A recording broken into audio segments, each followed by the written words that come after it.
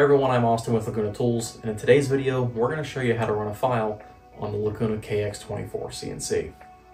To make this a little bit easier, we're going to break it down into 5 simple steps that you can take every single time, no matter what project you may be running.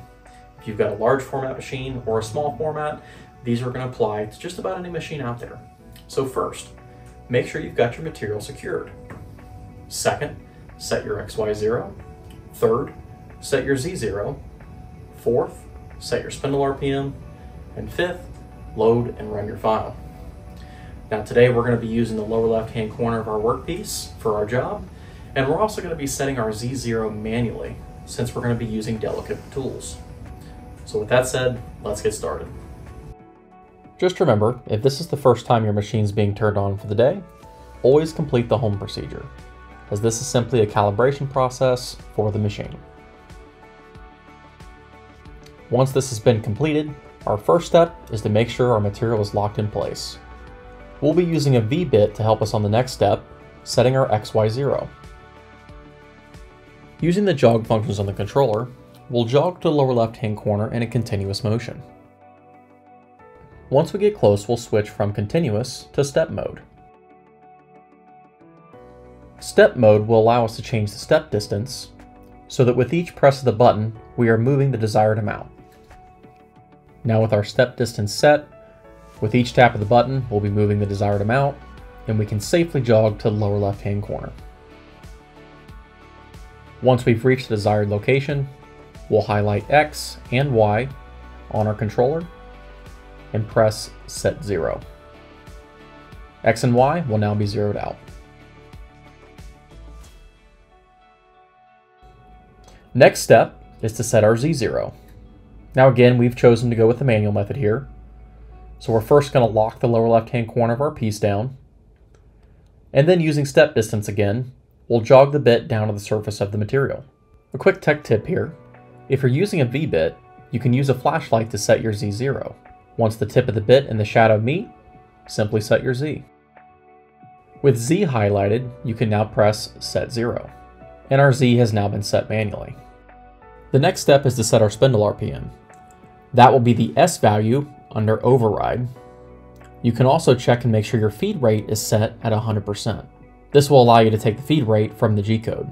Set the spindle speed to 24,000 for this tool, and now our spindle speed has been set. The last step is to load our file and then run. With your USB inserted, press Open File. You'll now see a list of all the files in your internal memory. At the bottom, press USB. Once it loads, the controller will now give you a side-by-side of all the files on the internal memory and the USB stick. We can now select the files from the USB that we'd like to transfer to our internal memory. Simply highlight them, and then press the transfer button at the bottom. If you give it a second, you'll see all those files have now moved to our internal memory. From here, we can press the Home button to return to the main screen. From the main screen, you can now press Load File. We'll get a list of our internal memory. Highlight the file you'd like to run. We'll now see the associated G-code next to it, and we can press OK. If you give it a second, you'll now get a visual rendering of that file at the top of the controller. Before you run your file, if you want to verify that your origin is set in the right spot, you can highlight X and Y and press 0.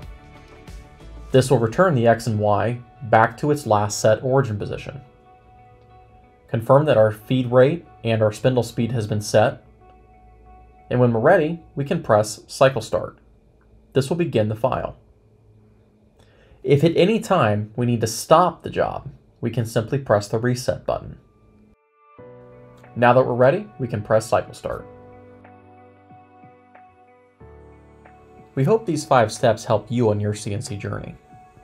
Just remember, secure your material, set your XY0, set your Z0, set Spindle RPM, load and run our file.